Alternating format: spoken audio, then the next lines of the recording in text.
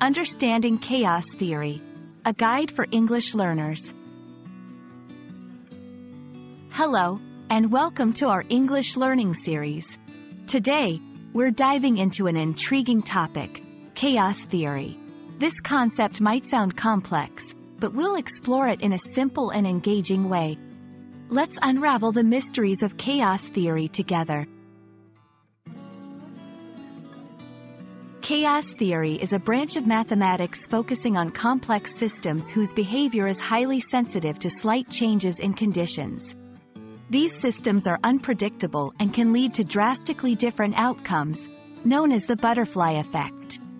In simple terms, it suggests that a small change, like a butterfly flapping its wings, could lead to significant changes elsewhere, like causing a tornado.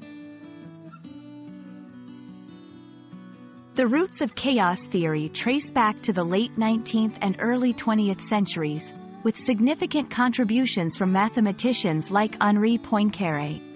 However, it wasn't until the 1960s, with the work of Edward Lorenz, a meteorologist, that chaos theory started to gain prominence. His discovery, known as Lorenz's attractor, showed how small differences in initial conditions could lead to vastly different outcomes in weather patterns.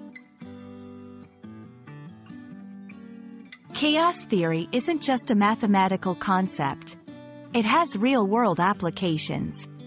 It's used in meteorology for weather forecasting, in finance to model market fluctuations, and even in biology to understand population dynamics. These applications highlight the theory's relevance and importance in various fields. A common misconception about chaos theory is that it implies total randomness and disorder. However, it actually deals with the underlying order in apparently random data. The main challenge in studying chaos is its unpredictability. Since systems influenced by chaos theory are sensitive to initial conditions, long-term predictions become extremely difficult. We hope this video has shed light on the fascinating world of chaos theory. Remember, it's a concept that finds order in what seems like randomness and teaches us the powerful impact of small changes. Keep exploring and learning, and we'll see you in our next video.